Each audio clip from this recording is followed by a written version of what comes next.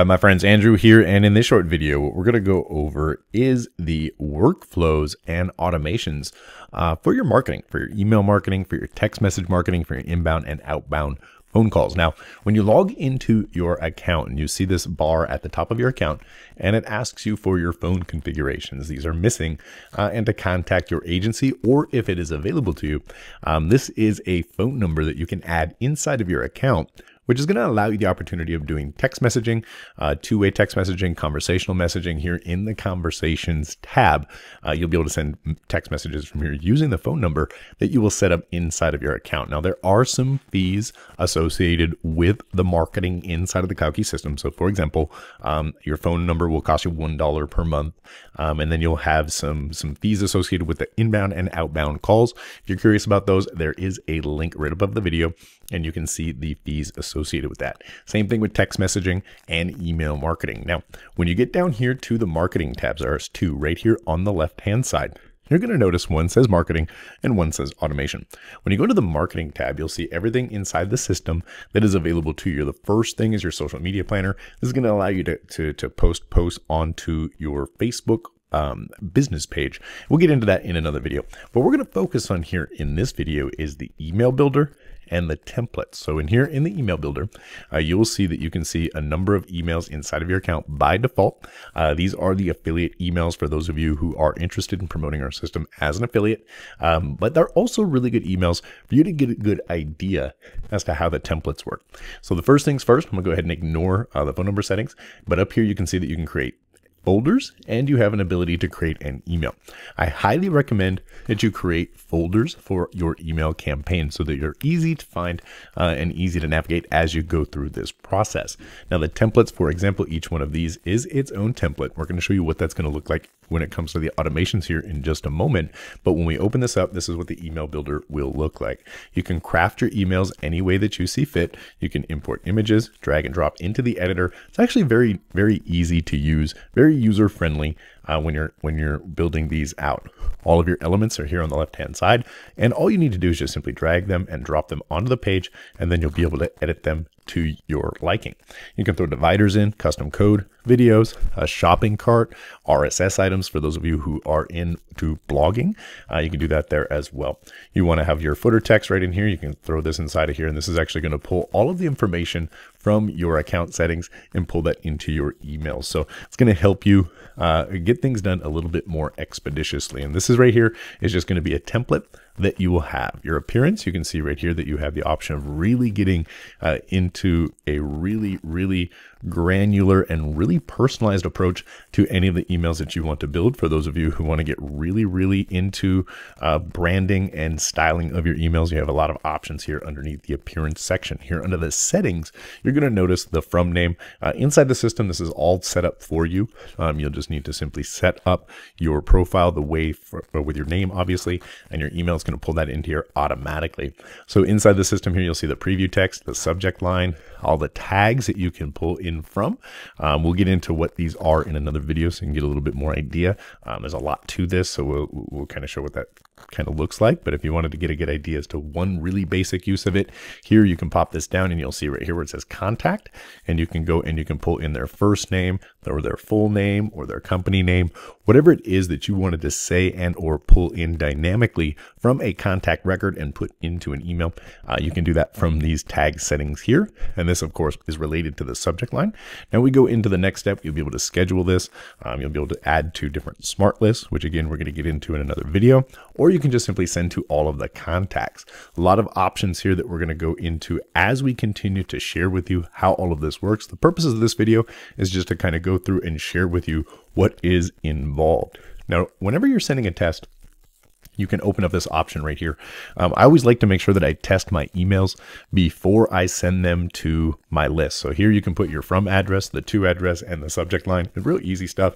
I use two different email addresses in my business. So my from address is going to be my the same one all the time. And then my to address is the one that I'm going to check on my phone. I'm going to check that on the browser.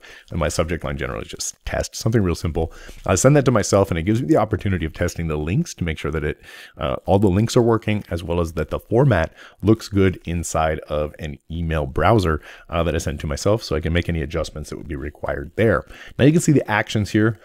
We can show our version history, which can show all the different emails that we have edited in this particular one. We can also preview it, so you'll be able to see what the email is going to look like here on a mock-up of a laptop, a mock-up of a tablet, and of course a mock-up of a phone. So you can see what your email will look like when it lands inside of the inboxes of your subscribers in the different formats that it will be landing in. So there's pretty cool stuff inside of the actual email builder itself.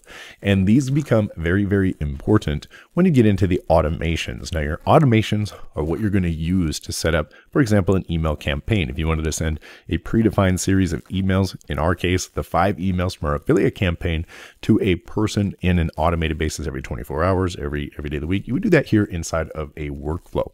There's a lot of other things inside of workflows that you will have access to as well that we will get into very detailed when it comes down to future videos and what you'll learn through going through the help desk here. But for the base purposes here, it's very important to understand that we keep ourselves organized. Again, we have the folder option. So anytime you create something new, create a new folder to put those in. Even if you're testing, create a test folder for your account. That's going to make it really easy for you to be able to identify where your active campaigns are and where your test campaigns are.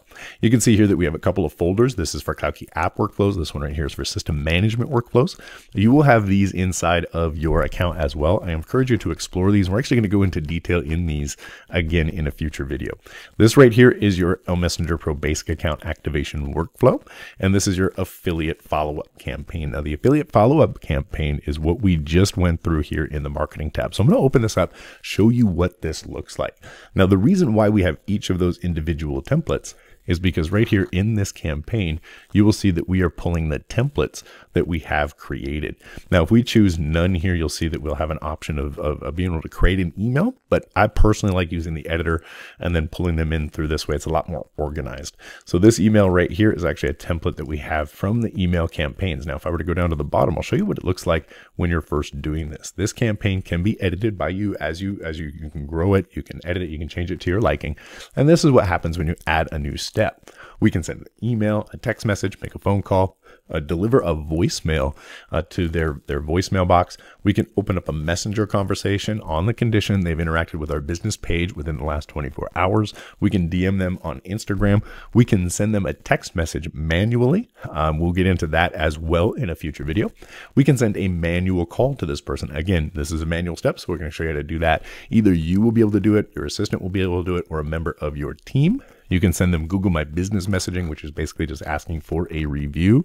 You can do actions inside of a CRM by adding a tag once they've completed a sequence. You can remove a tag when they've completed a sequence, update an opportunity stage. There's a lot of things in here like we shared before that you can do. Now, each one of these features is going to be independently trained in another video. So I'm not going to go through these independently. I'm just going to share with you how setting up an email would work, because this is the fundamentals of the system. So if we each clicked on send an email, you'll see that we have this typical email builder.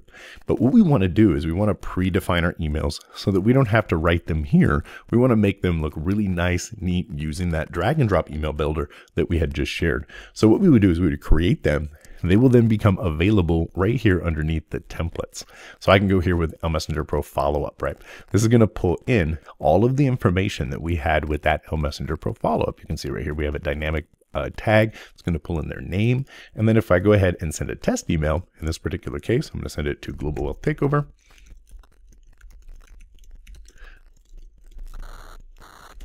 at gmail.com. And when I send this email, I will have an opportunity of seeing what that's actually going to look like inside of my inbox. Another very important thing to take note of here is your stats. So you can see right here that the stats of each email in your sequence will be displayed. So you'll know the number that were delivered, the number that were opened, the number of clicks in each email, who replied to you in the emails, how many of them bounced, and some additional information such as your accepted, stored, rejected, and complaints that you might receive on some of your messaging. It helps you get a really good bead on your marketing and your follow-up. So I've already sent that test email. As you can see, we've already sent, let me go ahead and check my email to give you a good look at what that will look like here in just a second. Let me pull this off to the side so that we can go to the email and show you what this will look like. So you can see right here that the email has arrived. This is our test email inside of our inbox. And you can see that, it's Drew with CloudKii. Hey, are you still interested in? And you can see that this email has gone out. So this is just a couple of minutes ago. This is what this email would look like inside of their inbox. And all we did was actually just pull that directly from our templates. So I'm going to go ahead and cancel this out. I'm not going to add this to this sequence, but this sequence is already available inside of your account. So you can come in and add content to that and or more. So here as well, we have our app workflows. Like I said, we're going to get into these in a different video. I'm just going to show you to activate and deactivate apps should you decide to become a reseller with our systems. Here we have the drafts. This is everything that you have that are new workflows, things that are in draft mode. And then of course you have your published work inside of this particular folder. So this is all what you have available underneath the automations tab. Just remember that your marketing and automation is all combined in these two tabs over here so that you have an opportunity to keep things nice and neatly organized. This right here is going to be a sequence that you have by default. If you add a new one, you'll be able to create folders for these, like we said earlier. Scheduling a broadcast is as simple as just kind of scheduling something in here. Once you go through this process of adding a template, you can actually send that as a broadcast to your entire list or to sections of your list. Really, really cool stuff when it comes to that. Something that's also very important is being able to create smart lists. So here underneath your contacts tab, you're going to see an opportunity here to have some smart lists being created, which are basically just segments, a list of people who meet specific criteria. So if a person is a lead and has never purchased anything from you, you can separate that person from a person who has made a purchase from you and send them a different message than you would a message of somebody who has already purchased something from you in your value ladder. If that person has purchased multiple products but hasn't purchased another product, you'll be able to target those individuals by kind of just filtering through using a smart list. Now that works here on the right hand side. You can see all of the different filters that you will have for smart lists. Again, like we said, we're going to go over this in another video so you can get a good idea and understanding as to how each of these elements work and fit into your business. Once you understand how they work, you can come up with really awesome strategies to be able to implement this in your own marketing. So we're going to go ahead and cut this video off. This is all of the features. This is a basic overview of your marketing, your automation, and your contacts so that you can use these tools inside of your email marketing going forward. Remember, if you have any questions, comments, or concerns, feel free to reach out to our support team. We'll be happy to help.